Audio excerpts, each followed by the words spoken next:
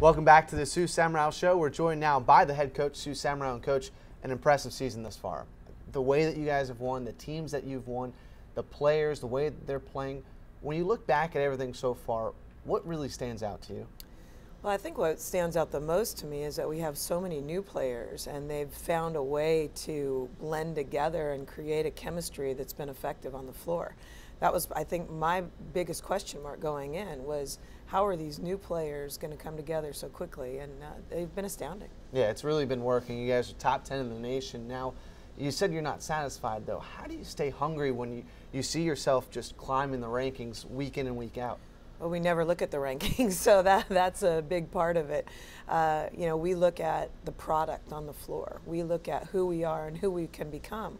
And I think it's important for us to keep our goals in front of us and not what other people's opinions are. And that's what the rankings are, is really other people's opinions. Non-conference play always gets you prepared for your conference play. And it really seems that your play has not dropped off since non-conference.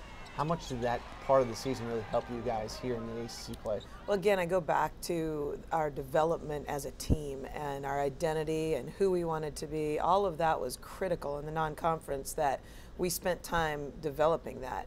Into the conference play, you want to be playing better and better and better. And that's something that we've been able to keep our players hungry, and they are not satisfied. They want to be a better basketball team.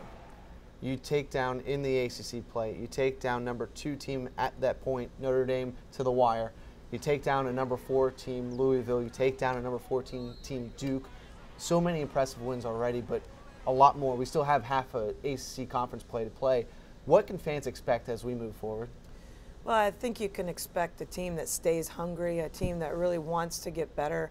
You know, we don't, again, look at those rankings and what they're ranked. We look at the products on the floor, whether it be the opponent and ourselves. And we want to find ways to attack the opponent with who we are, but we also want to find ways that we can become a better basketball team.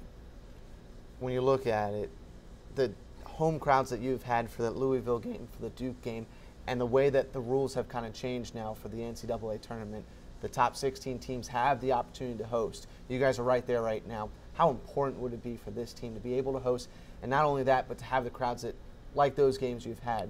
Well, I think it's important that when we're talking about a top 10 program, we're not talking about being ranked in the top 10. We're talking about a program. And part of that is having a strong fan base, and a fan base that is loyal, a fan base that loves what we do and helps build what we're building. And I think that that's happening here in Tallahassee. I think it's important that it continues to happen if we want to have even more success than we've had yet. Lastly, before we let you go, you said you guys don't look at the rankings, but how do you keep them grounded? I mean, you just keep having success after success. It's hard not to get, you know, caught up in those big wins. How do you keep your team grounded?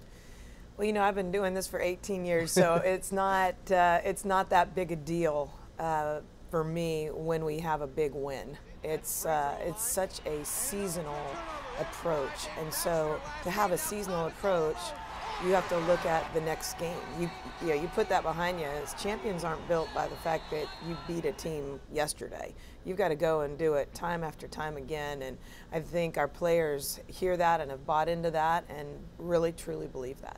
Well, it's been fun so far. Looking forward to the rest of the season. Thanks so much for your time. Thanks, Jonathan. That's head coach Sue Semrau.